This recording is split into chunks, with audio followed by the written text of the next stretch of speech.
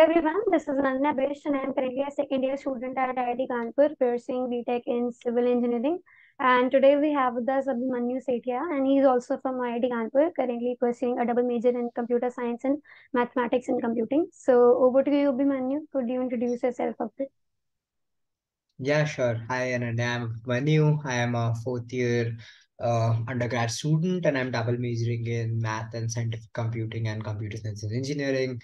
I'm also at IITK, chief head at Vox Populi, which is the journalism cell in IIT Kanpur. Right, great. So my first question to you is that what made you choose this branch during your JOSA counseling? So I had a couple of options, and among them, basically, I was getting at my rank computer science at BHU or Indore.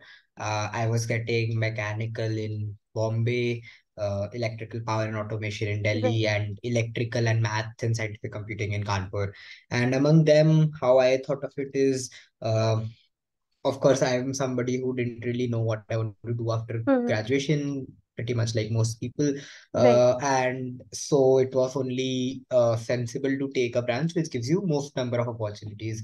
In that sense, computer science, math, and scientific computing, or its equivalent in different colleges, and electrical are sort of the three branches which give you the most width of right, opportunities. exactly. And among them now, so basically it narrowed down my choices to Kanpur electrical math versus BHU CS or something. And then I think math and scientific computing sort of got a mix of like Right, top IIT as well as good opportunities in terms of branch. And exactly. among math and electrical, how I compared is primarily based on my interest in math, actually. In terms of placement opportunity, my research said that there is no significant difference. Right, right. So, like, since you're doing a double major in computer science and mathematics and computing, so, like, what's the major difference between these two branches? There's a lot of difference, of course. The courses are absolutely different. There is very little overlap, to be honest. Right, Like there is in computer science, there is some math for CS courses, which are also like those topics are also taught in math right, branch. There is a data structures and algorithm course, which is also taught in math branch. But except that, pretty much everything in computer science is different from the compulsory courses of math and scientific computing. So for example, in computer science, you have a lot of systems courses. You study operating systems, compilers. You have you have other, for example, you have algorithms too and stuff like this, which you don't have in math. Of course, you can take them as electives being a math student, but right, they're not compulsory math courses. And for math, again, you have a lot of pure math courses like analysis and linear algebra, and applied math courses like ordinary differential equations, partial differential equations, which computers students don't typically study. So yeah, it's pretty much very different. okay, great. So, my next question to you is like, is there any disadvantage of doing like MSc? Because since it's a BS degree rather than a BTech degree, and some people have this notion around BSc, like, why pursue a BSc degree from a technological institute? So, like, what's your take on Your question is there a disadvantage of doing BSc, right? that? Right, Yeah. BSc. Hmm. So no, there isn't any. The thing is that conventionally a BSc degree in India would be looked at as a 3-year degree, Right, and so it was looked down upon. But the one at IIT Kanpur and I guess other IITs as well is a BF degree, which is based on the US model, which is a 4-year degree. And so in terms of opportunities, there is absolutely no difference in terms of BS and BTech. right. The added advantage, in fact, is that in BS you get these scholarships. Like if you're a KPY scholar, you get KPY. If you are I mean, everybody who Hmm. gets into IITs is eligible for Inspire, I guess. So you get Inspire scholarship, which you don't get with the BTech. You only get with the BS. So Right. that is in fact an added advantage of the BS degree. The other thing is that in the West, almost all like there is no BTech. BTech BTech, is an right. Indian Hmm. concept, so Right. it's BS only. So globally, BS is acceptable. There is absolutely no difference. Right. So, what were the major courses and electives that you have studied so far in this branch? As I said, in terms of compulsory courses, there you can broadly divide it into like pure math, applied math, and statistics. And in pure math, you have linear algebra, you have real and complex analysis, abstract Right, algebra. In applied math, you have ordinary differential equations, partial differential equations, scientific computing or numerical methods. And then there is statistics, which compulsory, there is only one course, which is probability and statistics, which is an introductory course. And then you can take up electives. As for me, my elective choices with the department have been statistics based. So all my department electives have been statistics courses. So I've right, done data analysis and statistical simulation, data mining. I've done time series and courses like these. But you can sort of tailor it according to your interests. So some people right. do more algebra courses, some Huh, people do more exactly. analysis courses, and so on. And the other thing about IIT Kanpur is you also get these options of doing a lot of open electives, which Right, is electives exactly. from other departments. Hmm. So my interest has been in computer science and English literature, and so most of my open electives have been around in these two departments. Right. So, moving on and talking more about academics of the branch. So, like all the CSE courses usually covered in MSc department, and is the faculty same for most of the courses of the branches? No, basically the faculty is entirely different because Okay, these are two different departments. There is right, a computer science department, there's a math department. These are two different departments. Are the courses same? Uh, no, there is some overlap. As I said, there is math for CS courses. So there is logic, prop stats, and data structures and algorithms are probably the only things that are like common between the two. right, Except that both have different compulsory courses. There are some sort of common electives. So, for example, you have machine learning in computer science hmm, department, and you have the statistical simulation data analysis like courses in math department, which teach similar things with a different perspective though. Similarly, you have theory of computation in both departments. These are electives. So yeah, I mean there isn't zero overlap, but I won't say that it's the same. right, It is same, far from right, same. exactly.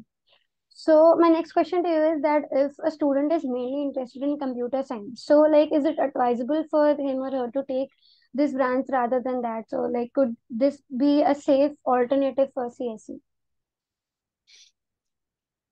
I mean, if you have a good enough rank, then Right. obviously take a Hmm. CSE. But now basically the choice would always boil down between CSE at a worse institute and say math at a better institute. I think if you are not perfectly sure about what you want to do in life, that is what you Right. want to do after Hmm. college, then I think taking math at a better institute is a better option. Because I mean, so for example, if I compare between say computer science in IIT Indore and math in IIT Kanpur, the difference would probably be that I get more diverse set of opportunities from IIT Kanpur, which I don't from IIT Exactly. Indore. Right. So I think that in that sense, for me, I was not sure about what I want to do. In fact, I was not even sure about I want to get into core computer science related jobs or Right. not. In which case, I think it's a better idea to take a older, better institute. If you are sure you want to get into, say, coding and you want to get into just core computer science, then sort of it doesn't really matter which institute you are in. You should just take computer science Right. wherever you get it. Okay. So the next question is quite interesting, and I would love to like hear your point of view on it. So is it true that the academics at IIT Kanpur are unbelievably harder than the other IITs? I don't think so personally. I mean, it's something I've heard a lot of times from a lot of Right. people. But firstly, it's impossible to sort of objectively compare because the Exactly. academic structures are very different and the courses are Hmm. very different and so on. But in general, also, I don't think IIT Kanpur is unbelievably hard. It might be like a little bit harder or easier than other Right. IITs, but it's not like very significant. Like it's not like IIT Kanpur is way apart from other IITs. I Exactly. don't think that's true. Right. Right. So that was a good uh, opinion on this question. So moving on and talking about internships and placements. So could you share about your own internship experience a bit? Right. So I worked at Adobe Research. Basically, Adobe Research is so Adobe is a huge big tech company, and it has a large number of products, mainly B2B. And the Adobe Research is its research wing, which basically supplements all these products and the new sort of features that you're going to see in the next 5 years that right now getting built at Adobe Research. My work was mostly related to an applied machine learning project in Right. cloud. So my work was basically reading a lot of literature, research papers, coming up with a sort of uh, new ML algorithm, and then implementing it and building a prototype to demonstrate, and then work like deploying it on real data. So that was my job. Okay. So talking about placements, like could you tell us like the major companies recruiting from the campus and the roles that they offer, especially for students from this branch? Uh, so broadly speaking, we can sort of partition the entire set of jobs into some categories. So one is Hmm. quant companies, which would include high frequency trading firms, are probably the highest paying companies. They are the 1 crore jobs Right. you hear Hmm. about. Then there is software, which is like your Google, Microsoft, stuff like this. Then there is consulting. So there is Hmm. McKinsey, Bain, BCG. These are the consulting companies. Apart from this, there is other finance related jobs. So, for example, banks, Nomura, stuff like this. And then there is product management, which is mainly in startups. Hmm. Uh, and then there are these core jobs. So core engineering jobs would be something like, say, in the semiconductor industry or in the oil and gas industry and so on. So I think that is a broad uh, sort of classification. As far as math and scientific computing is concerned, it's eligible for almost all of these except the core jobs, because the core jobs are for the specific core engineering branches. But except that, you will be eligible for all of these branches. In finance, probably an economics student would be preferred, but if you Right. have enough finance experience, then it sort of doesn't matter as well. For Hmm. all others, I think math students are at par with others. The CSE students might have a slight edge over math students, but in general, they're almost eligible at all these places. Right. So that was a great insight about it. And I think that's it about the internship and the placement thing. So moving on and talking about your own experience at IITK. So how has it been so far to be a student at IITK? Uh, as in, my experience has been pretty fun, honestly. I have Right. had the privilege to do a lot of very different things. So, for example, I have been very active in clubs and student Right. communities. I have been very active in the student gymkhana or the politics of Right. it. So I Exactly. was senator. I have been in Vox, the which is the journalism cell.